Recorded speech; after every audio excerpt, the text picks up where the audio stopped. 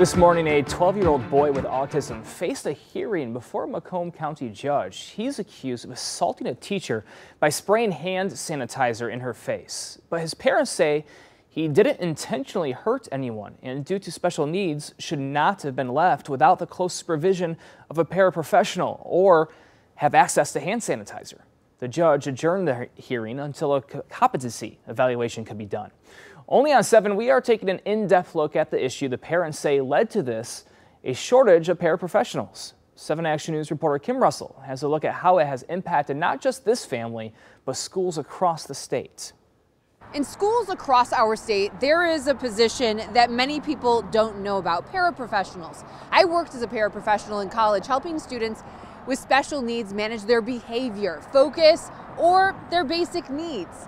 Now, after an incident at Warren Woods Middle School, one family says it's clear the shortage of paraprofessionals is impacting far more than just students. Meet Alan Jr., or AJ. You can see him get set up with his Elmo doll, tablet, book, and Play-Doh. His parents, Alan and Janelle Washington, then chatted with him to make him comfortable as he sat with their attorney and a 7 Action News crew.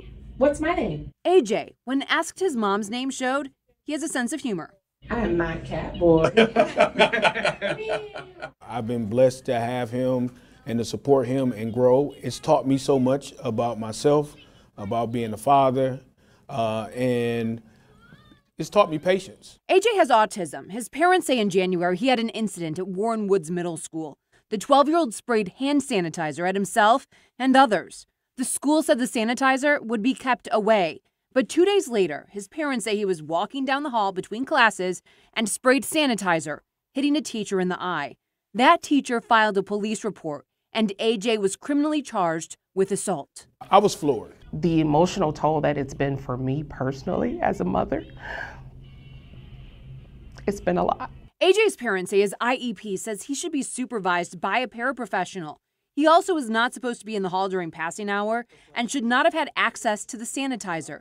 AJ's attorney, Terry Johnson, says the school failed him. Unfortunately, there was no parapro there. The transition just took place literally with everyone else around. I think they need to be held accountable. Why do you think he didn't have one? Short staff. The Warren Woods Public Schools superintendent told me she can't comment on an individual incident due to student privacy laws. But when it comes to the shortage of paraprofessionals, said, while Warren Woods is currently fully staffed, I understand that this is a pressing issue that affects the daily operations of schools across the state.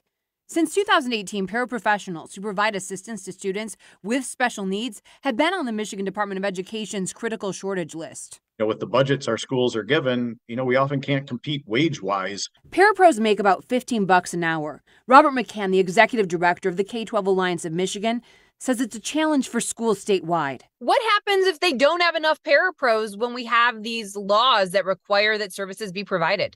Schools do the best that they can. Laws are written in the sense that, we're in a best case scenario sometimes. Is there a shortage? Absolutely. But that doesn't dismiss the fact that they can't just say, well, we're not going to do it because it's a shortage. The Washington family says this is about student rights. Is it a lot of work? Yes. Is it difficult? Yes.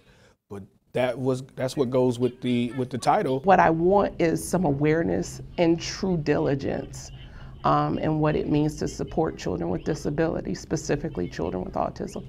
In Warren, Kim Russell, 7 Action News.